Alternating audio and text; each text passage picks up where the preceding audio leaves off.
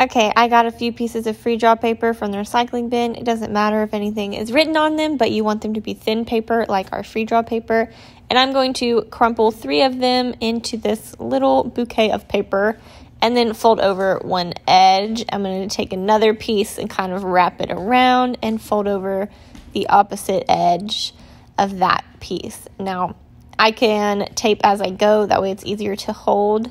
So I'm just going to put a little piece of tape at the bottom, and then I'm going to work on folding the other edge as well. Now, I made a smaller bag of chips so that I didn't use too much paper, and your bag of chips can be bigger. So that would include grabbing maybe a few more pieces of paper or wrapping around some more tape. So I'm just going to tape the edge closed. That way it is not open and I can't see the paper. And I decided to do one more fold because it didn't feel quite thick enough to be a bag of chips. Again, this is just how I made my bag of chips. You can play around with it and make your bag of chips however you feel fit.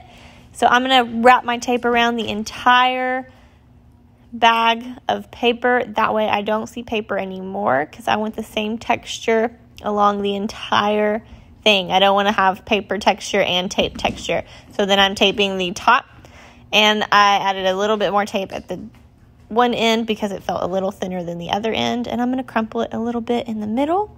You can see my Funyun bag of chips complete.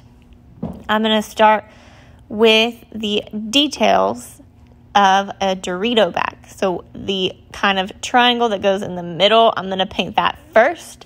That way I do not have to wait on the background to dry. So instead of painting the whole thing red first, I'm going to paint these orange details and then paint around that with my red so that I don't have to wait on the red to dry to paint the details. So painting that background and then the little Doritos at the bottom, adding in some darker orange to the Doritos so they look maybe a little more realistic. Because remember, the goal is to fool people and make them think this is a real bag of Doritos. Adding in my black in the middle of my square with a smaller paintbrush. And I'm not going to work on the letters yet. I'm going to leave that for last, but I'm going to do a few more details on the Doritos at the bottom to, again, make them look a little more realistic. And now I'm going to start painting with the red background.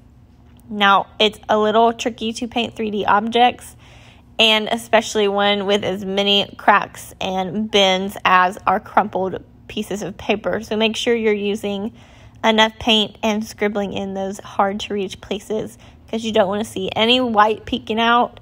You don't want to have any tape left showing. You want everything to be covered in paint.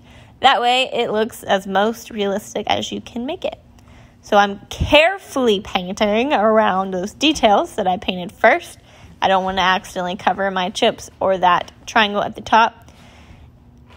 And I'm also painting the bottom and the back because roll chip bags are not just colorful on one side. So if I need to let a little bit dry before I paint the rest, that's okay. But again, I'm painting this as quickly as possible so I can finish this up for you and you can get started. Again, making sure I fill all of the cracks and dents in my paper bag. Don't want to leave any white showing. When we're ready to add the letters, I have some fancy paint pens for us to use. Now we're going to use them gently, but you also have the option of painting the words on there as well if that's easier for you. The paint pens will probably make it easier though. So I would advise using the paint pens. Once my bag is completely dry, I can grab my paint pens and start adding in my letters. So in between colors, I either changed brushes or washed out my brush really well. And this is now dry. I'm going to take my paint pens. For them to start working, I kind of have to press them down. And I can help you and show you how to do that as well. So I pressed it down on my messy mat, and then I'm going in with my Dorito letters.